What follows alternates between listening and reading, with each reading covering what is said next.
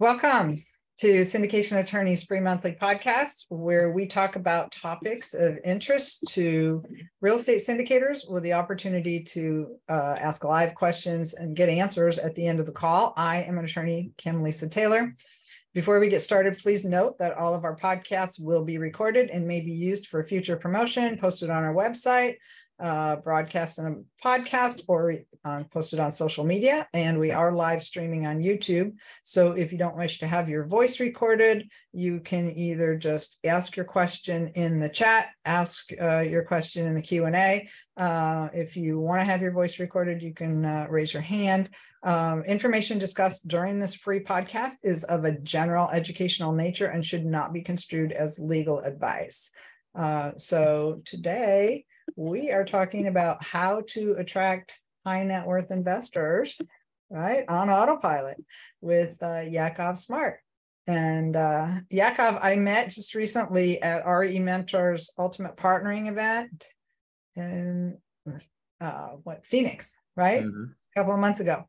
And I was impressed with his services and what he had to offer. So we kind of connected and said, let's share this with our audience. So that's why he's here. So Yakov, tell us about yourself and your business and who you are and what you do. Yeah, definitely. So I'll give you the real Cliff Notes version here. And first of all, thank you for having me, Kim. And it's going to be good stuff. I know we have a very relevant audience, real estate syndicators, and it's all about raising capital, finding investors, doing more syndications, doing bigger deals, right? So my business is called Investor Attraction Academy. We work with people who want to scale their capital raising. We show them innovative ways of using the internet to build relationships legally and in a natural, authentic way with high net worth investors who can invest in their deals. Been doing this a while, wrote a book on LinkedIn marketing several years ago. And then in 2020, started working pretty much mutually exclusively with real estate syndicators, entrepreneurs, raising capital. At this point, we've had, I don't know what the exact number is, but I know it's in the tens of millions of private capital raised as a result of some of these strategies and systems that we're going to be talking about today. And one of the biggest things that we do when we work with people is we actually set up some of these key systems that we'll be talking about for them, give them the strategic guidance so they can go out there, build those relationships, and ultimately raise more capital as a result. Excellent. That definitely sounds like something that our clients and all of you potential syndicators out there who haven't done a deal yet need to know about. In fact, I'm interested in learning. This half the reason I interview people is because I want to learn about their services because I might want to use it for our business. And so we do a little bit of stuff on LinkedIn, but I'm absolutely certain that we are not maximizing our returns that we could be getting off from LinkedIn. So I'm super excited that you've joined. And maybe we're going to be able to do some business together that way too. All right. So where are the best places to find investors online? I mean, I know, some people find them on Facebook, some people LinkedIn, some, people are, claiming TikTok is the next greatest thing. What are you seeing? Well, there's so many options, right? I mean, in theory, you can find investors anywhere: Instagram, TikTok, YouTube. You could have a podcast. You could be a guest on podcasts. You could guest blog. You could have SEO. You could do pay-per-click. You could do YouTube ads. You could do Facebook ads. Do LinkedIn ads. You could do organic outreach. You could post content. Just even that list alone is like a big buffet, and it's overwhelming. I'm overwhelmed just hearing that. Yeah, I just saw it makes you want to do nothing, which is what some people do when they hear that, right? So the best places are, you have to think about, okay, who your ideal investor is, right? For most people starting out that we work with, we talk about having an inbound and an outbound strategy. Okay, so as far as outbound goes, LinkedIn right now, great place to get hyper focused in who you're building those relationships with, who you're getting in front of, and doing it in an intentional way. Facebook can be as well. I think most people, where they're at in their investor attraction journey, I think starting on those two platforms and building from there is going to be the name of the game. So Facebook and LinkedIn. So I know for us, for finding legal clients, Facebook has not been good, but for us, Google's been good, and also LinkedIn's been good. But I know that for a lot of my clients, that Facebook has been really great for them. So, okay, well, good. So Facebook, what do you think about the other platforms like, Instagram, TikTok? I mean, are those as useful or maybe not as good for this purpose? I think they can be. I think a lot of the times people overextend themselves, right? And try to be everywhere. And unless you've got a huge budget, huge team, a lot of resources already, I think that's a major mistake. So I'll share a concept that we talk about in our programs called the levels of investor attraction, right? So most people, when they start out, they're starting with what? Friends and family, right? And when they start to go beyond that current network, they know online's the way to do it. And they start doing things like starting a podcast, YouTube channel. Maybe they want to run Facebook ads. And we call that a level 3 activity, right? And my contention is you want to start where you're at. You want to start at level 1. So the real foundation is having outbound messages that build relationships and book calls with potential investors. Not that go out there and solicit people, but that get curiosity and start that intro call, just like you would when you meet someone at a conference, right? Having that initial intro conversation. So that's level 1. A lot of people start at level 2, which is posting, content creation, all those different things that can get overwhelming and take up a lot of resources. What's great about level 1 is you can automate a lot of the process. You can really streamline things through templates, automations, some of these different things that we're going to be talking about. And I think a lot of syndicators, if they just start at level 1 and then branch out into posting content, then branch out into writing books, ads, all these different things. If you want to do them, great. You might not even need to. But understand the level 1 activities, they're going to get you those quick wins. And a lot of the time, that's the core foundation that you'll need. So I think any platform can be useful, but until you have the strategy and the messaging dialed in and the funnel as well to drive people to, you're not going to be able to really maximize the platform that you're using. So level 1 is the building relationships and instigating calls. And that's where you're dealing with your message and your automation, right? Direct messaging. Yep. And then the content creation would be kind of level 2. Once you've got that up and running, you can start thinking about posting a lot of content. That's what we've done. It's taken us years to get the content that we have. Yeah. But here's one of the things I do, just a little tip for the people that are on the call. If I find myself answering a long question in an email, I just go ahead and cut and paste that and kind of edit it to make it an FAQ. And I recast the question. So, I'm not stealing that person's exact words, but I'm saying, okay, here's the question that I'm answering. And I've written 3 this week, just based on doing that.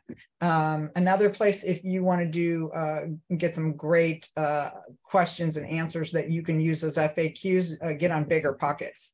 Right, because you can get into the forums and you can hear people's questions and whatever they're asking. A lot of other people are thinking, but you're kind of trying to think of it as a syndicator. You're thinking, what are the questions my investors are asking? So you always want to cast it in from their viewpoint. What are they asking?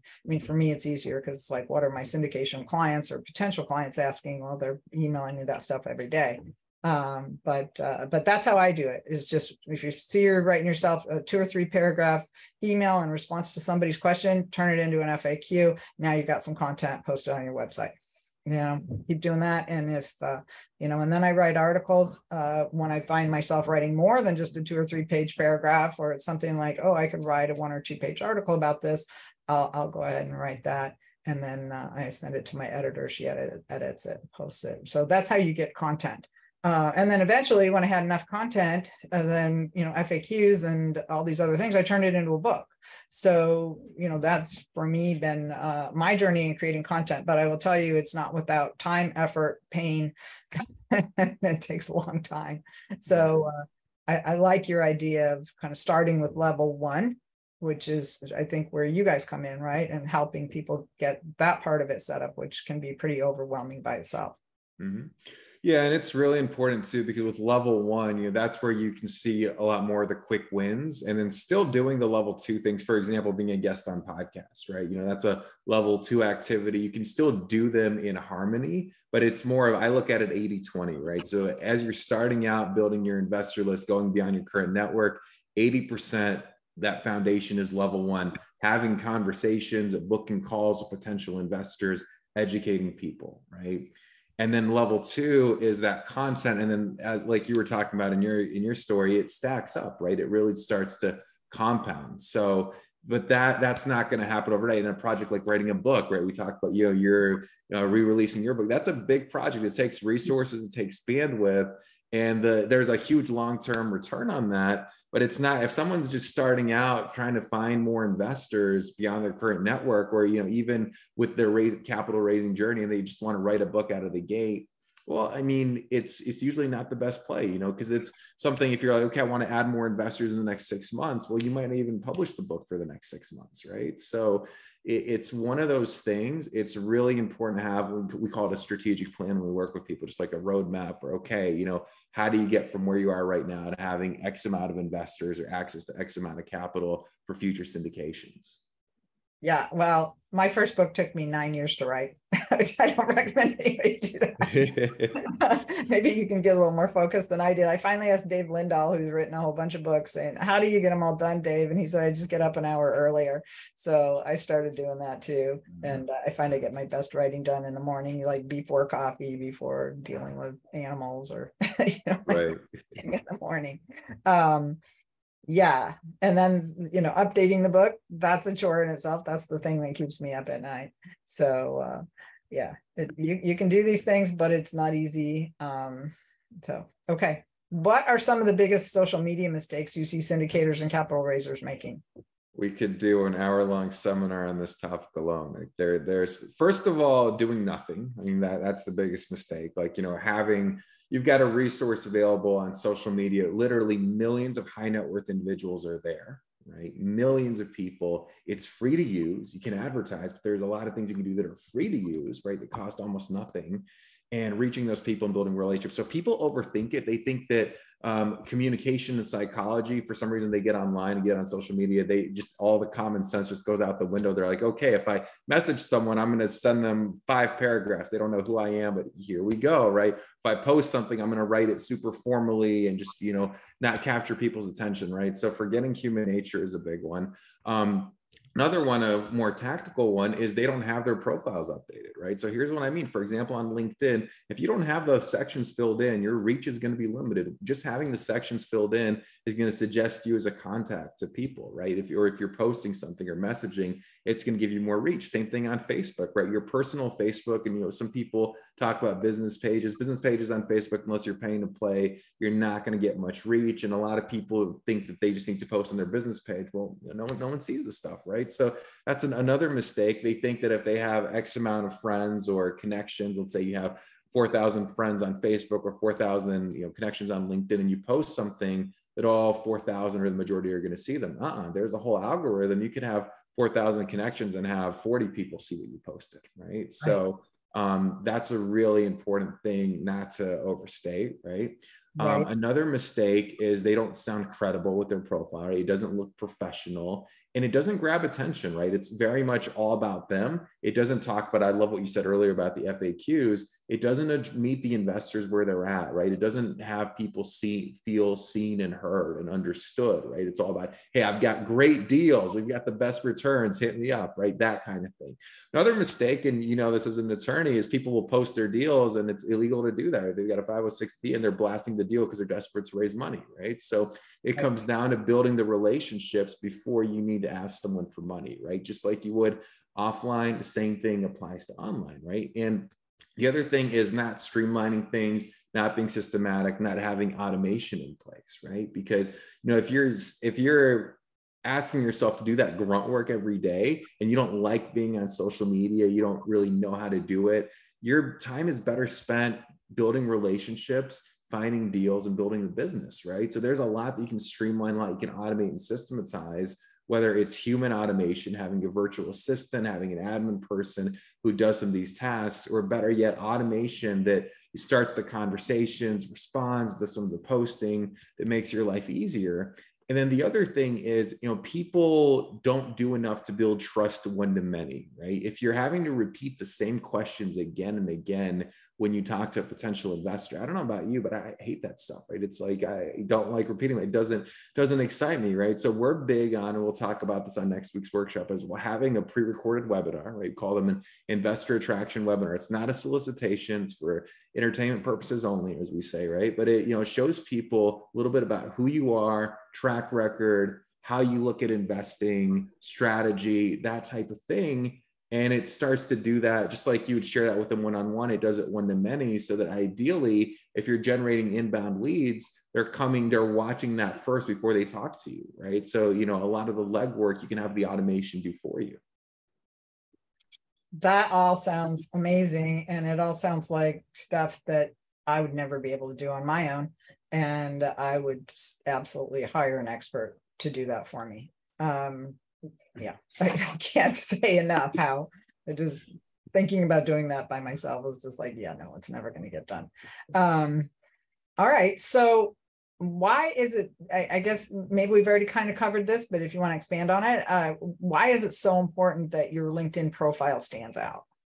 Yeah, and it's a really big thing. A lot of people don't know this, but when someone goes to Google your name, even if you haven't logged into your profile in years, that profile is going to come up on the first page most of the time. Sometimes it'll even be the very first thing, just because LinkedIn, for whatever reason, has really strong SEO, right? So, as an investor, most of the time, today's day and age, they're going to Google you before investing money with you. I'd hope so anyway, right?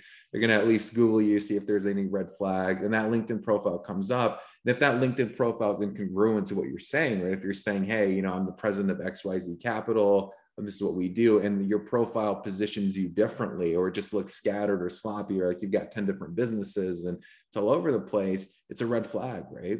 So it's something that it's not necessarily going to get someone to wire you money right away, obviously, but it can get someone deterred from investing with you, right? So it's important to have that cleaned up. It's important to establish credibility, and it also gives you that added visibility piece, right? And so a lot of the time, people really focus on their websites, and websites are really important, but other assets like a LinkedIn profile that's optimized, or a funnel where you have an automated way of following up with people, capturing leads, those assets online are of equal, if not greater importance, right? And it's just like having real estate assets. Those are things that you can pull on again and again for cash flow. Online, you have those assets in place. You can lean on them for credibility. You can lean on them for, establishing trust with investors and making your life that much easier. Wow, I never even thought about that. And I can't tell you when the last time I updated my LinkedIn profile. There's probably been more than a year, right? So how often should somebody be updating it?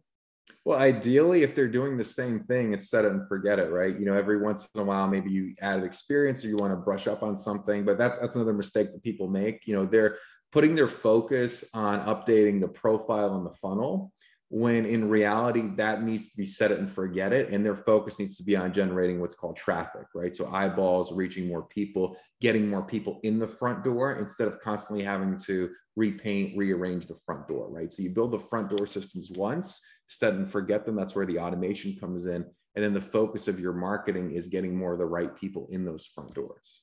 Okay. All right. Well, that sounds like advice I need to take. What are some of the best ways that people can stand out to investors online? I mean, there's so many people looking for investors. How do you make yourself stand out from the crowd? Well, we talk about something when we work with people called streams of commonality, right? So if you can identify, and this is where, a lot of people go too broad when they're looking for investors, say, oh, doctors, lawyers, people have money. I don't care if they have a pulse and they have money, I'm good. Like, they can invest in my deals. And in reality, you have to look at, okay, what do you have in common with people, right? So for example, one of our clients, he comes from a corporate background, Fortune 500 company. So his entire strategy, especially on LinkedIn, is to talk to people at that company, right? Because that commonality, you can't fake that. No one can knock him off. Like, literally, no one can compete on that commonality. So it's unique, and there's that instant rapport, right? So that's one way to do it. Another way is to address some of their questions, concerns in your marketing in advance. Very few syndicators are doing that, right? A lot of syndicators are talking about deals and cap rates and all these different things that are nice, but you want to create what's called a paradigm shift, right? And I talked about this on one of my podcast episodes as well, where if you can change someone's way of thinking or someone's perspective, that's the most powerful way you can educate someone, not just throwing data and facts at them. So I love the find your niche, find commonality, because that is something that I've been teaching people for a long time. I mean, someone will come to me and they're in the military. Well, your target market is other people in the military, maybe even other people in your branch of the military, right? and, you know, doctors, mostly I get a lot of people that come from the medical profession. So it's like, hey, you already know how to talk the lingo of the people in your profession. Those are the people that you should be trying to approach for investing with you. And they're all interested in one learning, right? Yeah. I think a lot of people would really like to invest in real estate as part of a group if they knew there was a possibility or a way to even do that. And so for a lot of investors, they've never even heard of the concept. So your job is to train them and show them that this is something that you can do. So I love that your system seems to be able to bridge that gap. All right. So what's the difference between posting content and direct messaging for finding investors? So there's a big difference. Posting content is it's a little less intentional. It can be very effective. Just got to be consistent with it. And the big thing is, you know, when you post, you never know who's going to see it, right? You know, you could have someone randomly reach out. You could not, you know, and a lot of people in the syndication space, their networks on LinkedIn and Facebook, it's other syndicators, right? So, you know, you might get a pat on the back, you might get a like, you might get a comment, but is that going to translate into dollars raised? Probably not, right? So with direct messages, and ideally, you know, once someone is really up and going, they're doing a combination of both. But initially, we talked about building that foundation. Direct messages, you can very intentionally target who's getting your message, okay? What they're seeing, when they're seeing it, you can grab their attention. It's one-to-one, and you can streamline and automate a lot of it, right? So it's more intentional. You can build value faster. You can get someone to raise their hand and say, yeah, I'm interested faster. And it expedites things, and it takes a lot less. Once it's up, and it takes some bandwidth to build the systems, right? But once it's up and running, it takes less bandwidth. It's very much managing the system instead of having to constantly, you know, update the direct messages, or having to constantly, you know, switch up the campaign. Because once you've got one that's working, it's continuing to dial that in, rinse and repeat. With posting, you know, you're posting, if you're doing it right, at least 3 times a week, right? So there's a level of consistency there. What I like about direct messaging, again, just kind of meeting what I found in my years working with syndicators and capital raisers, is a lot of people, they need that foundation. How can they book their first, you know, few calls a week with potential investors, right? And that starts with direct relationship building, right? It's the closest thing to being in a room with people and meeting those high net worth individuals in person. Yeah, they definitely need to see your name more than once. And see you out there, and, you know, making yourself a thought leader, right? Yep. That's kind of the whole concept, is once you're a thought leader and they look at you as, hey, this guy knows what he's doing, or this gal really seems to get this, then they start trusting you. And next thing you know, they want to do business with you. So when do you think is the right time to start building a personal brand? I think it's yesterday, right? I think for people who haven't started, and I want to unpack what personal brand really means. My definition is a little bit different. I don't think it's about having a fancy looking website or a bunch of fancy looking marketing materials necessarily. It's about being clear on what you stand for, right? It's about being clear on your messaging. Because to me, messaging defines a personal brand. So if your brand is XYZ Capital, cool. Maybe you're the president, founder of XYZ Capital. That's how you're positioning your personal brand. Nothing wrong with that. You don't need to be a speaker and, you know, do all that necessarily. But at the same time, you know, when someone goes to your LinkedIn profile, your Facebook, you know, go to your website, they need to be able to see a picture of you and say, okay, here's that person.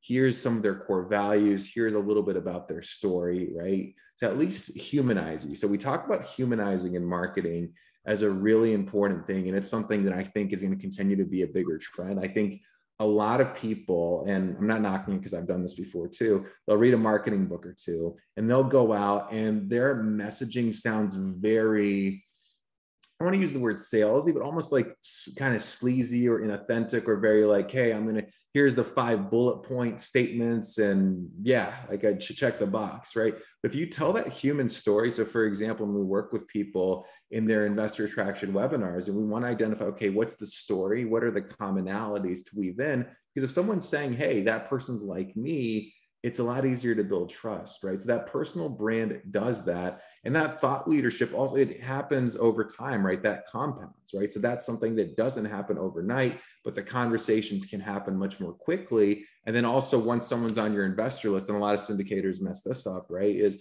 someone's on the list, the only time they hear from the syndicators when the syndicator has a deal to pitch, right? Well, there's a lot of opportunities to have multiple touch points, establish that thought leadership, be consistent, be relevant, and be frequent with that person, right? And that personal brand piece, yes, it's a perception. Yes, it could be, how the branding looks and the images, but it's also the feeling that you create with people and how they resonate and what they find, what they see in themselves, that they see in you.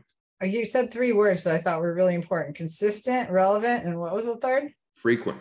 And frequent. Frequency, right? So frequency and consistency, they're similar. Right. Frequency is just how often you're going to be consistent, right? How intentionally are you going to communicate? Once a week, a couple times a month, once a month, right? Definitely consistent. We started these podcasts in 2016, and it's just amazing how quickly time goes by, and there's more than 60 podcast episodes out there. And now I'm getting to a point where we might have to do them twice a month because I'm backing up on speakers that I really want to interview. And so I think we'll probably bump up our frequency. And of course, everybody has told me you need to do it once a week, but I also have to live my life. Yeah, that's important too. That is something I have to constantly remind myself of. And all of you need to remember that too. Don't forget to live your life. Don't forget to live your life. That is hugely important. Okay, cool. So not only do you get marketing lessons here, you get life lessons. What are a few of the most important tech tools for people to have if they want to implement your system? Yeah, there's quite a few. I'll say, obviously, having things like a funnel where you can actually capture leads, not just the website, that's really important. Is that like your CRM, or is that active? So to get really tactical, it's having a landing page, right? So a page where people go, they can opt in, name, email, ideally whether or not they're an accredited investor, right? A thank you page after they've opted in, right? Having automated emails. When we work with people and we design these things, it's usually 7 to 10 posts. We call them the post-webinar emails, right? Inviting people to book a call, find out more, re-emphasizing some of those key content points from the webinar. Also having, a CRM autoresponder where you can tag people, right? So we share with people, okay, you want to tag people 3 different ways. Once they've opted in, you've got your active investors. These are people who have already invested in your deals, right? You've got your deal ready investors. You've talked to them, you've established a relationship, you know how much capital they're bringing to the table. There's a good chance when you're doing your next syndication, they're in, right? And then you've got that final group who've opted in. Maybe they requested something for free. Maybe they were in your friends and family. You guys talked 3 years ago, but they haven't just yet, committed to saying, okay, I'm ready for that next deal, right? So you want to be able to segment that list. There's page builder tools out there. There's a lot of different ones that people can use. Also CRMs. There's some different ones. I'll be talking about this on next week's workshop as well. But the biggest thing is making sure, the other thing too, and I want to say this with the tech tools, right? It's easy to creatively procrastinate and do a bunch of research on the tech tools and not get a whole lot done, right? So a lot of the tech tools, they do the same thing. And once you get them set up, again, spend your time, energy, focus on actually building relationships with investors, not upgrading the tech tools, because a lot of them, the CRMs, they do pretty much the same thing, right? The good ones do. Well, my advice to people that are exploring tech tools is do not opt in for the annual plan because it's cheaper. Do the monthly, pay the extra monthly, use it for 6 months, make sure you're going to keep using it before you decide to go with the annual plan, because I have been locked into 1, 2, 3 year long contracts on things that I didn't like after the first 6 months. And I'm still in one of those now.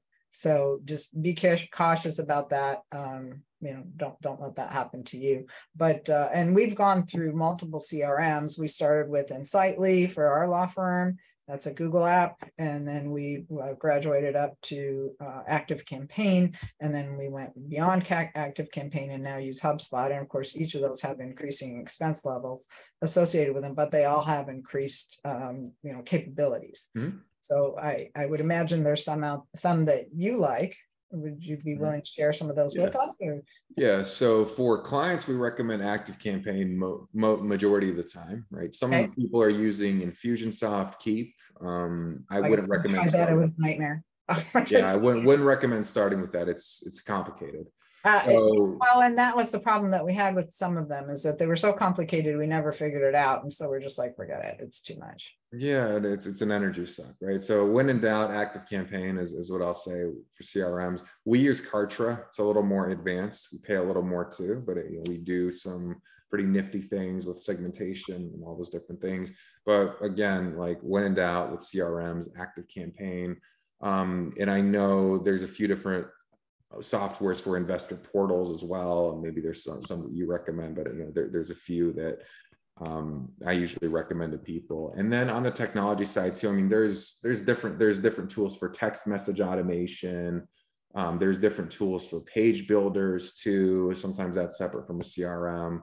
I think what else I mean, if people are starting the podcast, there's different tools. So one of the things for next week, and I know we'll talk about this in a second, we actually give people a document that's like, okay, here's the tech tools that we recommend, right? You can also automate a lot of the LinkedIn messages. There's tech tools for that. There's tools to automate posting.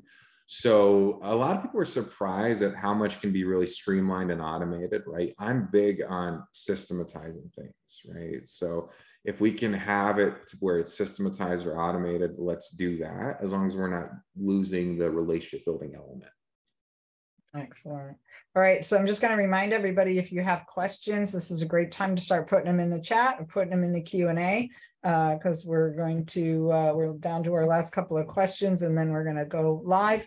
You can ask questions of Yakov. You can ask questions of me. We're happy to answer anything that we can get through during this hour call. All right. So what do you think are some of the biggest opportunities for finding investors in 2023? Yeah, it's a great question. I think right now with what's happened in the stock market, right? I think there is a whole pool of people who are working corporate whose portfolios took a dump this year. I mean, let's just call it what it is, right? And in the past, I think finding investors, having the conversation where you were talking about things like cash flow, tax benefits, all still very important things. But I think now it's much more directly, hey, you've got this big problem. I've got a great solution. It's safer, right? You're actually going to get cash flow, right? Monthly passive income, right? Or quarterly, however you do your payouts.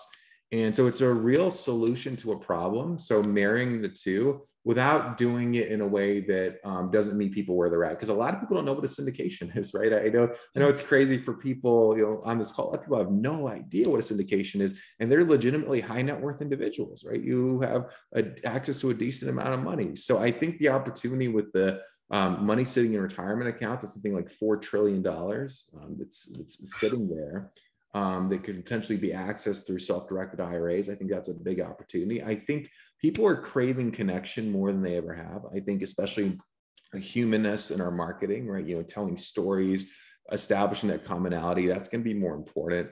I think paid advertising online, if any of you have done it, I would advise against it right now, unless you've already have I always tell people, unless you have 10,000 a month that you're just willing to spend for 6 months and get no results on the paid ad side, I would say don't do it, right? Because it can be a money drain, and paid advertising has really changed a lot with iOS, and there's some different things. But I think niche specific advertising could be really powerful, right? Specific journals, magazines, websites, blogs, much better ROI, right?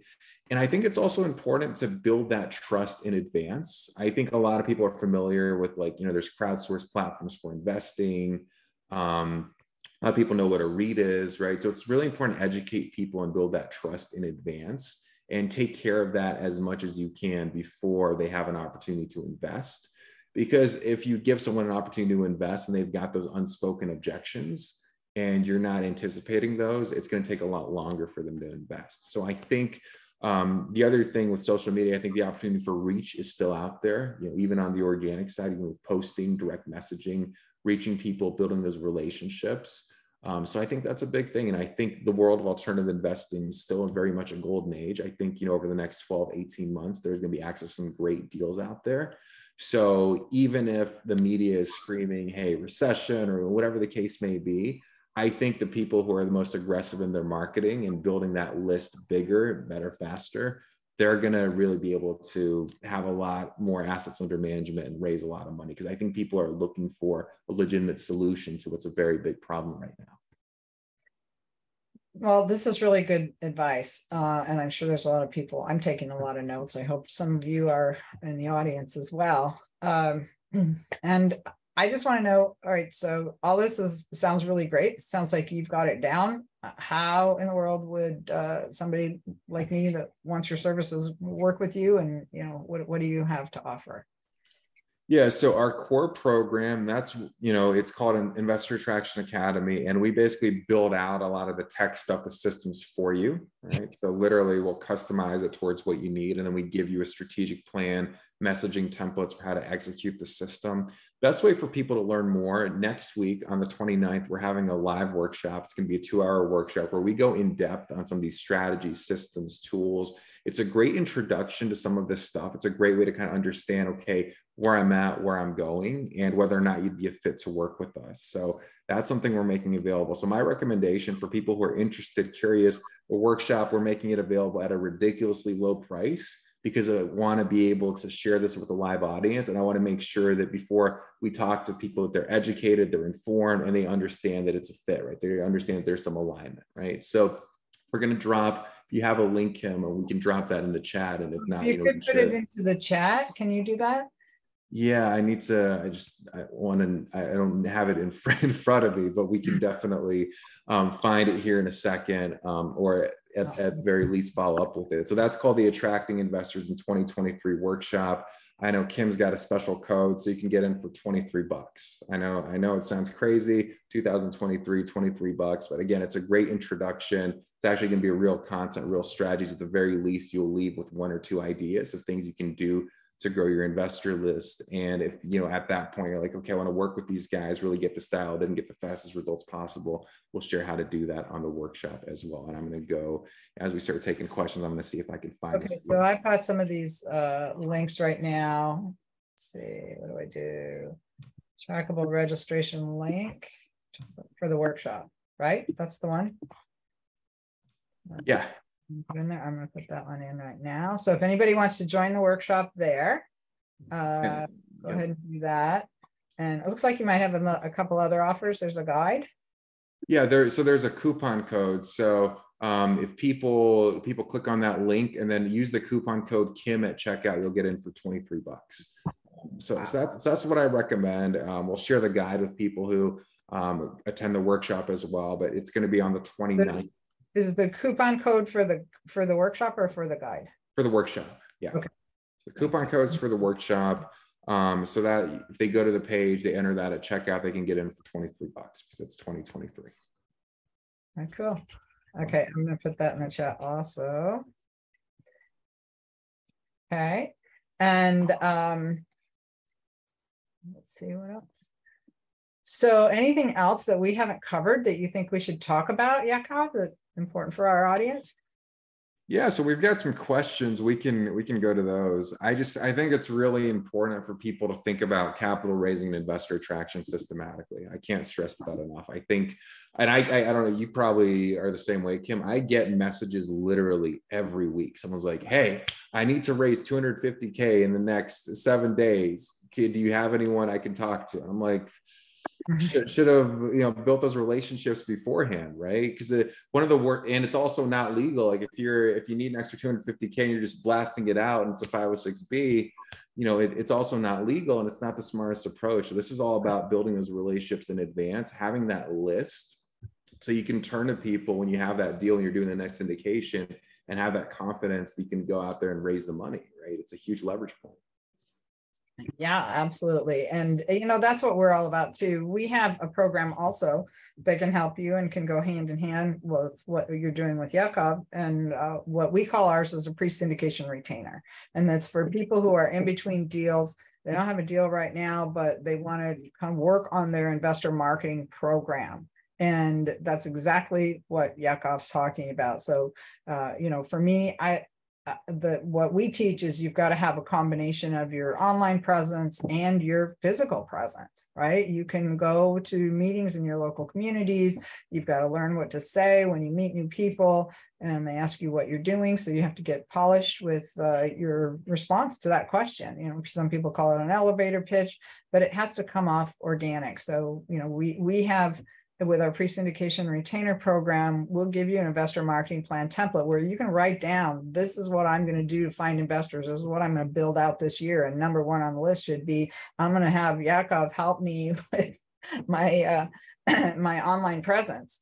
And then number two is, this is, these are the kind of meetings I'm going to go to, and I'm going to go, 2 or 3 times a month, and they could be meetups, they could be real estate investment association meetings, or anything like that.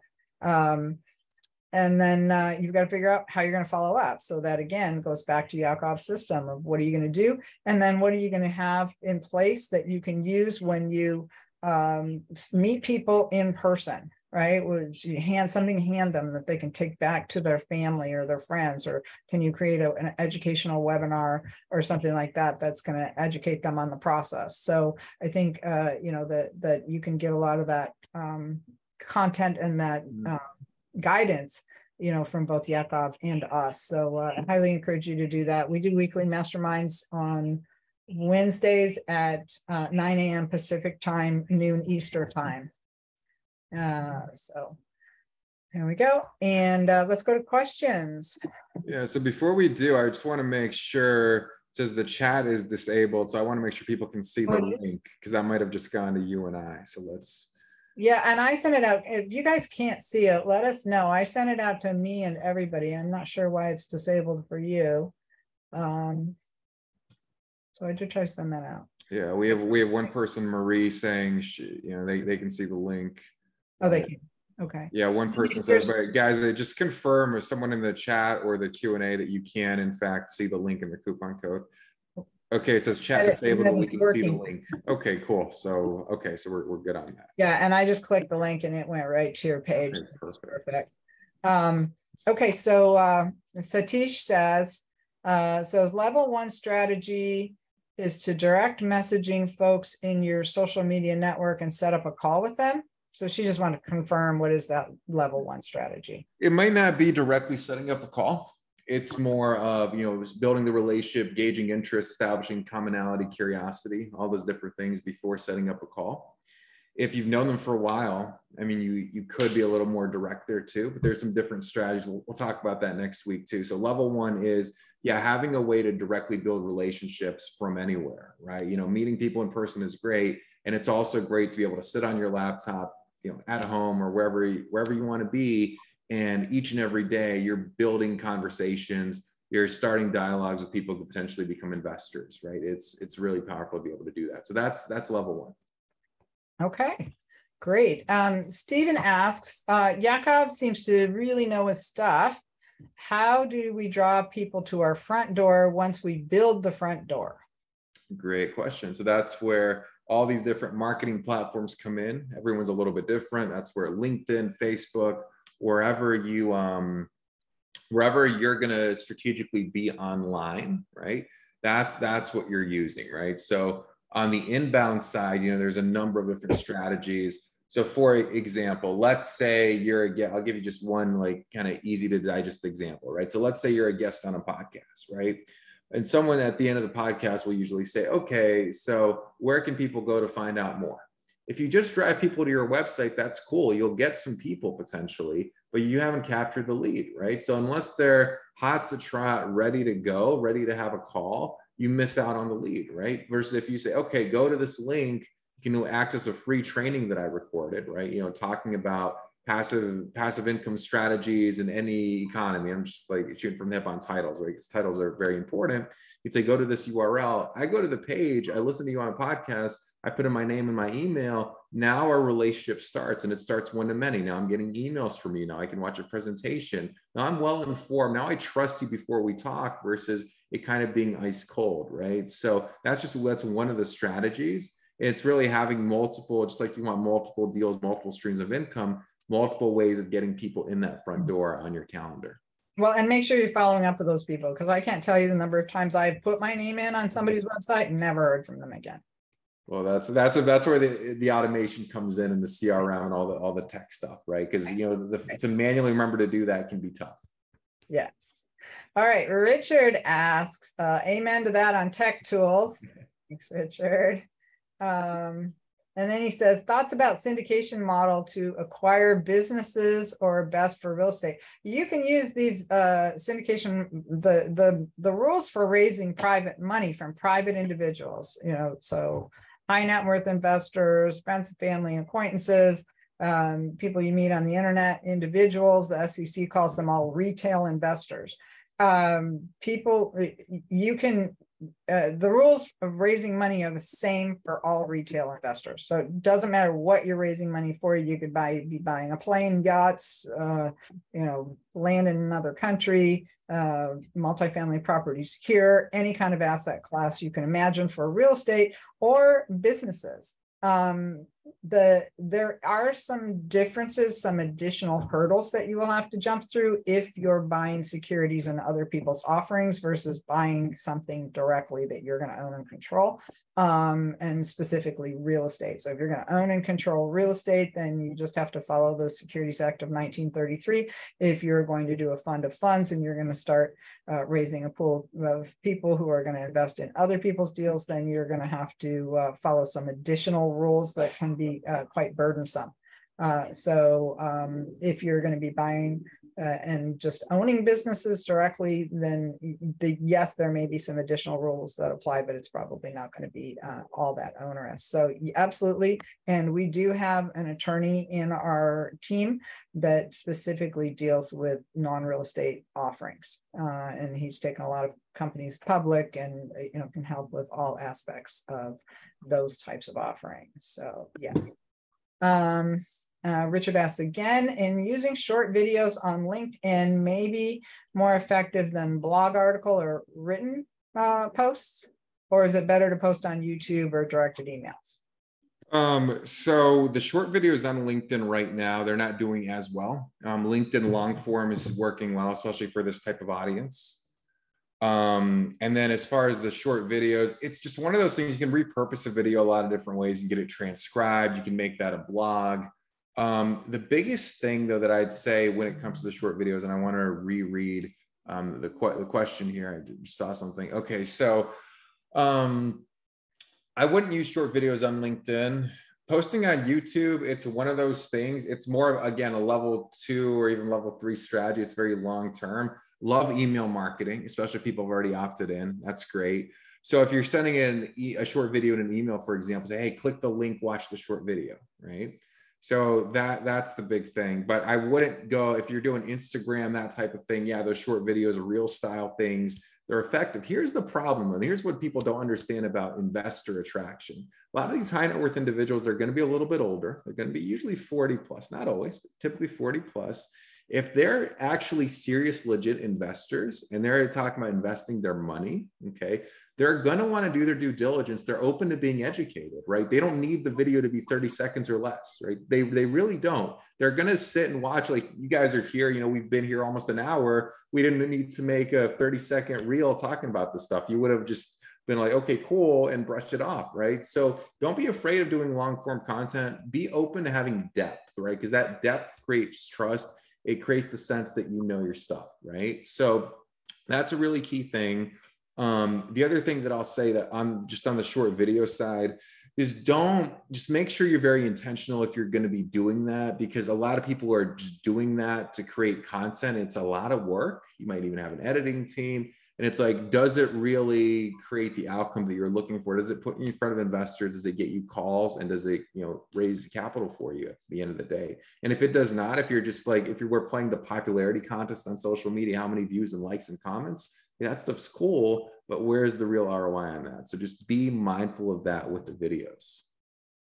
So, hey, Hector said that the coupon code doesn't work. Yeah, so that's my bad. It's KLT. So capital K is in Kim, L is in Lisa, T is in Taylor. So it's okay. KLT. Yeah. Forgive me, guys. We've had a lot of moving parts on the automation side, right? So yeah, coupon code is KLT. That should do the trick. I just verified that. Okay, I'm gonna just put that in the chat. Okay, great. All right, so that's done.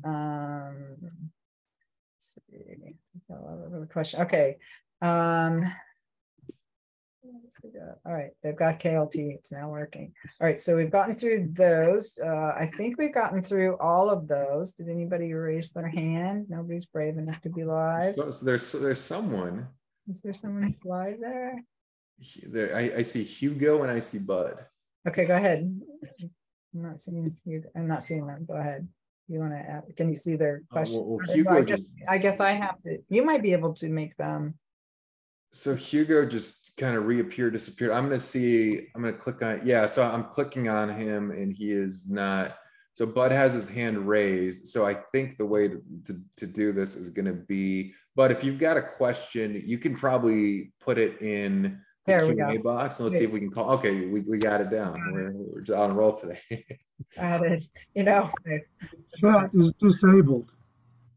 Yeah. There you go. Bud, how are you doing? Doing very well. I wanted to know if there's going to be a replay. We're live streaming on YouTube right now, so you can go to YouTube right after this and listen to this again if you want. Great. Thank you very much. Yeah. And then we will be posting this on our podcast. So our podcast is Raise Private Money Legally. It's on 20 different podcast platforms. Encourage all of you to sign up and subscribe to that. There's over 60 different episodes, so you can learn, listen to it while you're in the car or wherever you want to be. Let's see. Here is our link to the podcast. I'm going to stick that in the chat also. And then if you have been listening to the podcast and you want to give us a review, we would love that. There's a link for that too. It's like there's an app for that. There's an app for everything. And then, we love reviews. So if you guys want to give us a Google review, we're going to go ahead and put that in the chat also. And if you want to save the chat from this entire program, you can do so. If you go down to where you would type a message, there's 3 little dots to the right of that. If you click those dots, then you're going to get a pop-up, and one of the options is to save the chat. So you can just save this chat and get all these links, keep them on your computer, and then use them when you're ready. All right, well, we are, anybody have any questions for me? I'm happy to answer those as well. Yakov, looks like we've got one more here. What's your take on pitch decks? Go for it. I mean, well, I'll have you answer that first, and then I'll give a little bit of a unique perspective. So you need a pitch deck. If you're going to, you can do a webinar, right, where you're going to be talking to a group of people and you want to educate a group of people. You can use a pitch deck for that, or you can do some kind of educational content where you're just explaining what is syndication, how it works. If you don't have a deal, your pitch deck is going to be a lot like that anyway. Kind of, here's what our business does. We do these kinds of real estate deals. We put small groups of people together. Here's how you can participate. Here's the kind of returns that we look for, etc. So it's very generic about what in general your team does. If you're doing a offering, if you have a pre-vetted group of investors, then you can do a deal-specific pitch deck, and you can invite those pre-vetted investors, because those are the people that you have established the right substantive relationship with. So once you have that relationship, you're able to pitch deals to them in a group, as long as you're not including outsiders that aren't pre-vetted in that pitch. But then you could, and I always recommend 15, 20 slides. This should only take 15 or 20 minutes. If you're doing an hour and a half presentation, you've just made everybody go to sleep and everybody forgot what you were talking about, right? So 15, 20 slides max, and not a lot of words on a page. It's bullet points that are reminding you what you want to talk about. You're not letting people read whole sentences on your pages, or that's going to be a very boring presentation as well. If you are doing a 506C offering, and that if you are allowed to advertise, then you would be able to, pitch your deal to an entire group of people. You don't have to know that they're all accredited. You just have to make sure that before they actually make an investment that they are accredited. So, there's lots of different ways to use pitch decks. So you've got your generic one before you have deals. You've got your deal specific one for a 506B offering only to pre-vetted investors. And you've got your 506C that you could do to more the general public. You just have to make sure that the messaging is correct. Yakov, go ahead and contradict me if you want. That's exactly what I was going to say. And so a lot of people, when I say do a webinar, we're not talking about having a pitch deck and pitching a deal on a webinar. You can, but once you've got the relationship, the investor attraction webinar, just what you mentioned, introductory webinar, telling a little bit about your story, explaining what a syndication is, explaining what passive investing really means, that type of stuff, educating people, right? So I think people skip that step too often. I think, the first time they talk, so if you're friends and family, if you're going in for the kill on the pitch deck on the deal, and that educational foundation isn't there, it's very hard to convert someone and get them to actually wire you money, right? Well, and I would argue that your first conversation is not a pitch. Your first conversation is hey, this is what we do in general. We're just talking to people to see who might be interested. Exactly. And then if they say, well, yeah, that sounds kind of interesting, then you say, we've, the SEC and, legally we're required to ask you some specific questions to know if this is going to be a good fit for you before we can talk to you about specific offerings. So if you get their permission to ask the questions, and then you ask them, are you accredited? You give them the definition. If they say no, then you say, are you sophisticated? And you said something earlier, Yakov, and I think a lot of people miss out on this, and maybe it's going to change the way you do things. But if the only question you're asking an investor is, are you accredited? And they say no, they have just ruled themselves out as even being eligible to invest. And that is absolutely not true, because all it requires is that if they're not accredited, are they sophisticated? And then you develop a relationship with them. And now you can offer them Rule 506B offerings that allow you to include up to 35 non-accredited but sophisticated investors. So I really think you always have to ask, are you accredited? And if no, are you sophisticated? Or not really, even if no, because even your accredited investors are supposed to be sophisticated. So I think you've got to ask that second question though. And that requires giving them the definition of what does the SEC say that means, and then letting them explain in their own words why they think they qualify. Yeah, and a lot of people who don't even know they're accredited. That's why some of our clients, they'll talk to someone like accredited, well, and they're like, yeah, you're definitely accredited, dude. Your net worth is this. They don't really know what that means, which is that's right. So you give them the definitions. They do you check this box, right? Oh yeah, I meet that, and you don't have to get verifications from anybody until you're doing a 506C offering, and it's at the time they make the investment. So at that point, you have to go through the verification process. Until then, you're just asking questions and you're taking note of what the answers are and putting it into your database so that you've now tagged them as accredited or not accredited, but sophisticated. So, when Yakov was saying you have to assign tags to people, you definitely want to have, your pre-vetted, and then you want to ask, you want to know if they're accredited, because then you're not going to be offering, you could offer them either 506B or 506C offerings, but for your non-accredited, you're not going to be email blasting them about 506C offerings that they're not eligible to participate in. So Yakov, we do have one more important question. We're running a little bit over, but what is your email and contact information? How can people get a hold of you? Yeah, best way, we can put the email in or I guess not the chat box. Let's see if I can do it. So my email is yakov@linkleads.us. Obviously, I'm on LinkedIn. Our website is findmoreinvestors.com. Best thing to do though, guys, if you're around next week on the 29th, that workshop, it's going to end. And we see a few more questions I know we don't have time for, can answer those for you on that workshop. So it's the best way to learn. It's the best way to get in touch and kind of really go deeper on this stuff and get a feel for, first of all, what you need to do, how it applies to you, and just really the best way to leverage what's available in terms of system strategies for growing your investor list and finding more investors in 2023. Excellent. All right. One more time, your email, Yakov at LinkedLeads. LinkedLeads.us. Yep. US. Okay, it's in the chat. I'm going to give you guys a couple minutes to grab that chat. Make sure you do.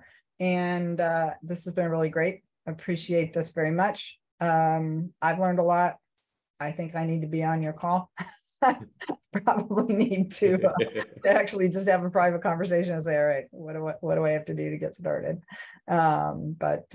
Anyway, thanks so much. We appreciate everybody taking your time to be with us today. And we look forward to talking to you as, having you as clients or potential clients. If you want to schedule an appointment with us, go to syndicationattorneys.com, and there's a schedule an appointment button. You can go through a little, question of what you're looking for, and we'll get you to the right person so that you can engage with us, and we'd be happy to have you. We are also offering a holiday fund sale. We do it annually.